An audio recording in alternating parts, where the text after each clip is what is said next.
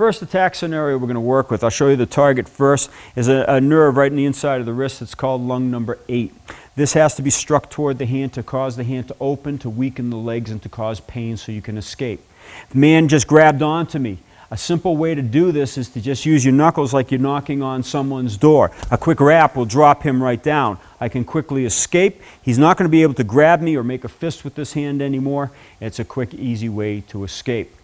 Another way to get away from that hand grab is if I don't like to use my knuckles, like when women have long fingernails. It's very hard for them to make a fist to get in with that sharp set of knuckles. You can take your whole forearm and strike down to cause physical disruption as well.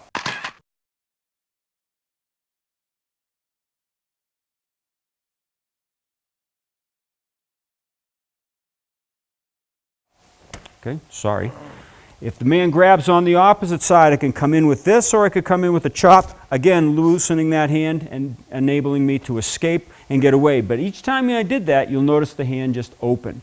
So that's a quick way to escape using that pressure point.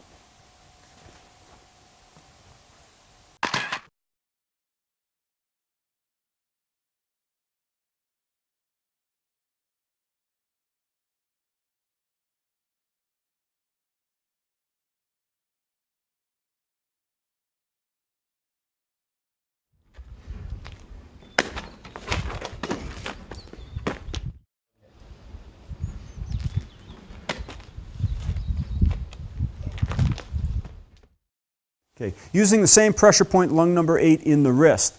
If a male to female grab, you can work that just by pressing into it. What I need to do is pull it toward the hand to quickly release and drop the body. Again, I can escape, or we can show you another technique a little later in the film that can help you disable the person even further. Person grabs on with 2 hands. It's easy just to grab 2 hands. Now with both nerves, it's very hard for him to hold on. I can still escape with this.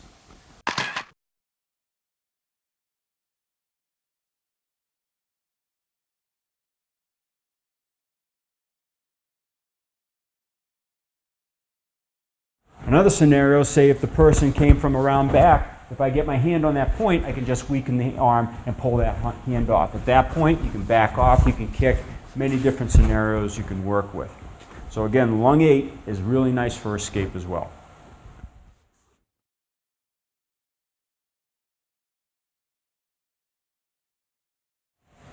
Another idea, if a man-to-man situation more than a grab, if the person threw a punch at us using the same pressure point of lung point number 8. As the punch comes in this time, I can knuckle that, open the hand, dysfunction, and you can see that his legs were having trouble, he was having trouble standing there, and you can get away from that as well. If he came in and I don't like to use my knuckles because maybe I'm female, I got my nails, or just I'm not used to using my knuckles, what I could use is my forearm again. He comes in with the punch, and I can just hit it to relax that hand and cause the pain and the dysfunction as well.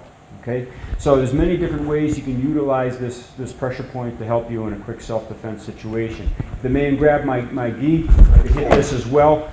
When he goes to grab it, it makes his muscles tighter, it weakens the nerve more, so it's a quick, easy fix just by striking down on the arm.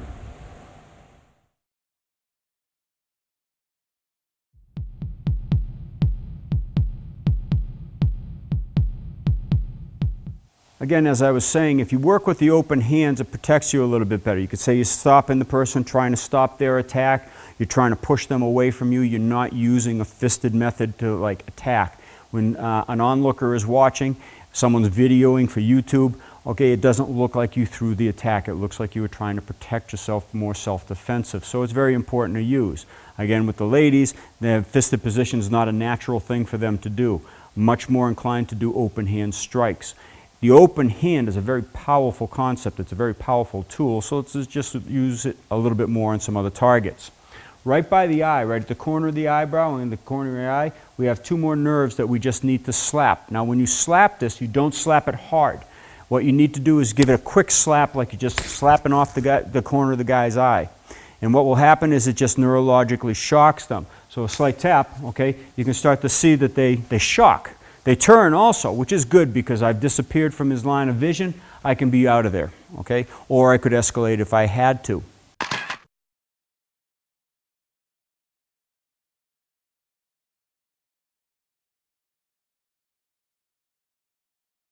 So if the person went to grab me, okay, just an easy turn of the head, that could make me escape. At that time, I could also hit the nerve on the arm that I showed earlier, and we can move right away. So if the person grabs two hands, slap to get the neurological reaction, hit down to get away from the wrist point and the grab on that side. At that side, you can also use an elbow to make your escape. It's very quick, very easy.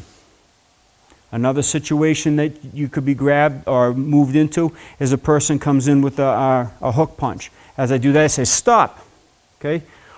Or if he comes in, you say something like, please don't hit me. It could also be used as a preemptive attack. We have an escalation coming up. I can see he's starting to fidget around. I see something's going to happen. And I say, are you okay? Okay, and go right into this and make him neurologically shut down in a very quick time. These 2 points are invaluable. They turn the head, they cause neurological shock.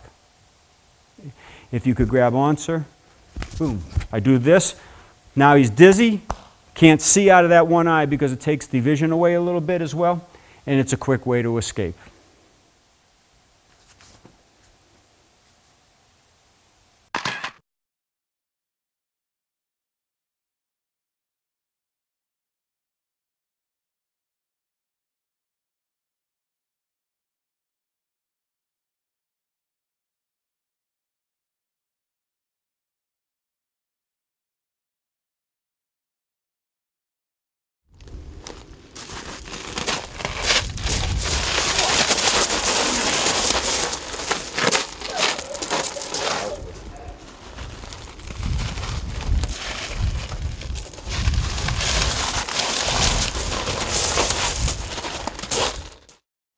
If a person is really angered, the man's really angered at me and he goes to grab me and wrench me up in this kind of situation and pull me up to show me his teeth or something, it's very easy to just slap one of those two, or I could slap both at the same time as a way to protect myself. So if he grabbed, I could say stop, okay?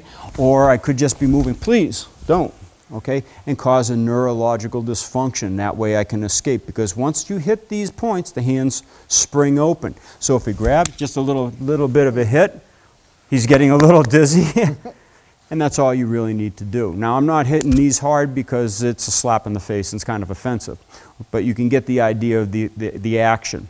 The person throws in a hand strike, whatever, okay? I could say, please, don't hit me, and move to the side. Again, blinding him, okay, and getting me out of the way of the attack, at the same time affecting his neurological system. Now, the meaner he gets at me, or the more intent he throws, the harder the attack goes to him. So if he comes in with a strike, and I just strike,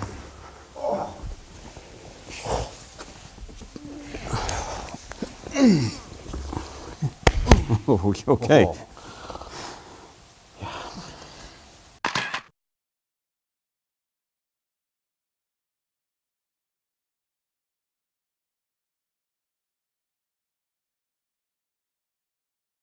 Now, I'm sorry I'm smiling. That's not a nice thing to do to a person after you knock them on the floor. But this stuff still amazes me. You okay? Yeah. What did that feel like? Oh, like a lightning bolt went through me. I'm sure you could see that there was no way he was going to physically alter his motion and attack me again. There was just a quick stop. I was trying to block his hand. If anybody was looking, all I tried to do was stop his hand. I just happened to hit his head by mistake. Self-defense.